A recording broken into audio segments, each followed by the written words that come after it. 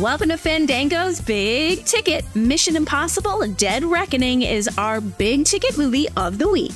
Which one of the three sequences do you think was the biggest in terms of as a producer and actor? You know what? Each one has been very challenging. Each one was really fun because, look, we built the train. The train is real. We had to build the train to put it down a track, to send it off the track. And also what I enjoy is, you know, the action that I do with Palm and with Haley, the driving through here, the streets on the cobblestone, one-handed, because like you're gonna be handcuffed. I'm like, oh my gosh, okay. Every morning there was a bit of adventure. And also the base jumping that we did. I opened and the parachute opened in a way that threw me into the side of the mountain. I heard you just say you never think it's big enough. Yes. Did you go bigger in this one than in... I can't tell you.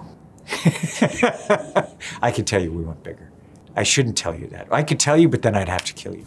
Get your tickets now and be sure to check out our full interview on Fandango.com. In theaters this week, a racy and fun Jennifer Lawrence comedy to go along with the latest offering from the very talented Mr. Wes Anderson. It's all coming up this week on Big Ticket. I'm an Uber driver and I don't have a car. Come on up.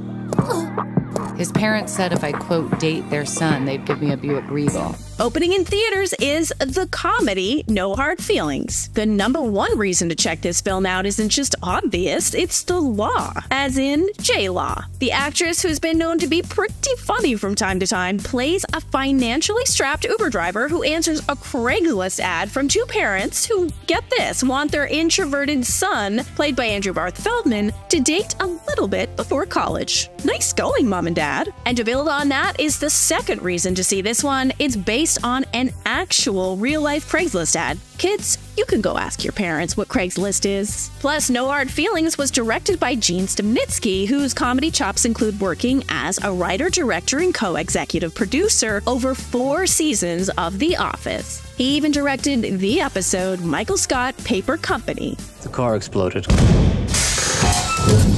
Come get the girls. I have to stay here with Woodrow. I'm not the chauffeur. I'm the grandfather. Where are you?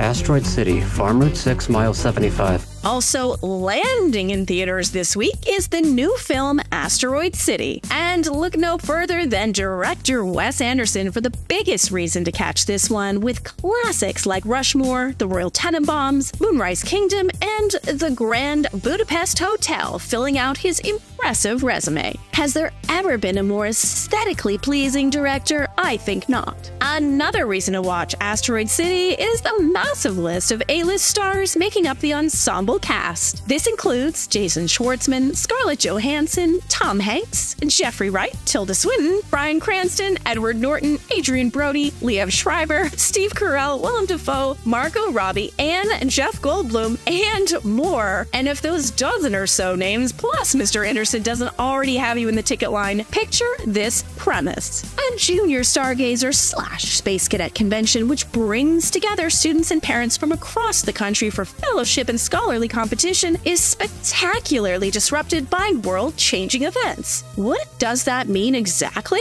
Who really knows? That's why you gotta go see it. Well, that's it for this week's Big Ticket. Hopefully there will be only good feelings when choosing what to see in theaters. And don't forget, you can get your tickets right now at Fandango.com. Thanks for watching Fandango's Big Ticket. See you next week.